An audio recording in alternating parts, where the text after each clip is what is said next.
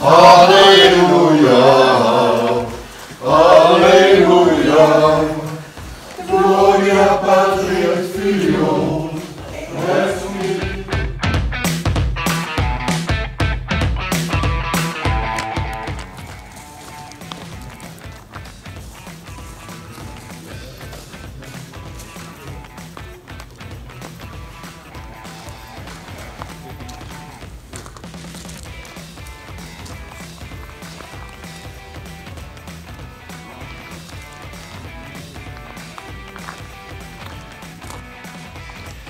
Good morning.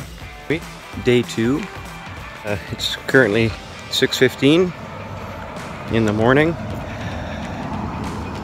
There was very little Wi-Fi in that location, so I wasn't able to provide much update to anybody last night, so it's been on my mind a little bit. Okay, so it looks like we're 790 kilometers to Compostela. Last night was my first pilgrim meal. Sort of a recap of the day. It was I was wrong about that first leg being the easiest part. It was actually quite opposite. It was the most difficult part, so that I found probably half the pilgrims that I talked to yesterday had done that first 7K and stayed in Horizon or Horizon, however you say that, and then carried on. There wasn't, I expected that most people would have came from Saint Jean, but it was only about half. Back-to-back trout meals, so I think I probably won't have trout tonight. And on to Zubiri today, which is about 21 kilometers, so much lighter day than yesterday, and my knees have held up pretty well, and a little bit of leg cramping actually has been probably my worst, and some chafing, a little bit of chafing, so haven't worn baby powder in a long time. Anyway, talk to you soon.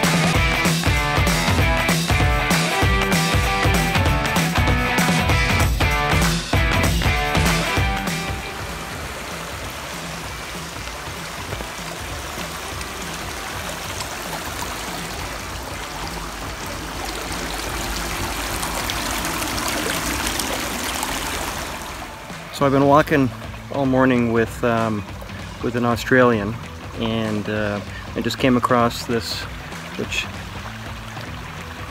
this stream here was famous from YouTube videos that I watched prior to coming to the Camino, and took the opportunity to stop and cool my feet off. The springs here are super cold, and just give them a little bit of a rest, and I'll carry on shortly on my way to Zubiri.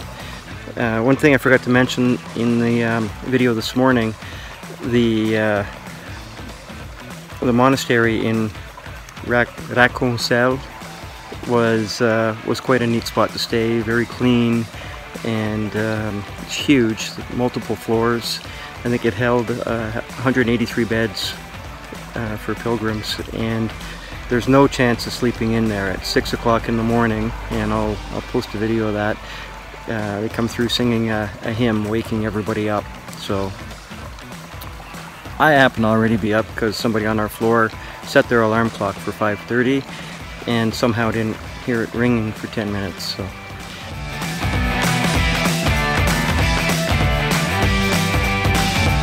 10 after 10 on day 2. I've been on the road since about 6:15, and just came into a town.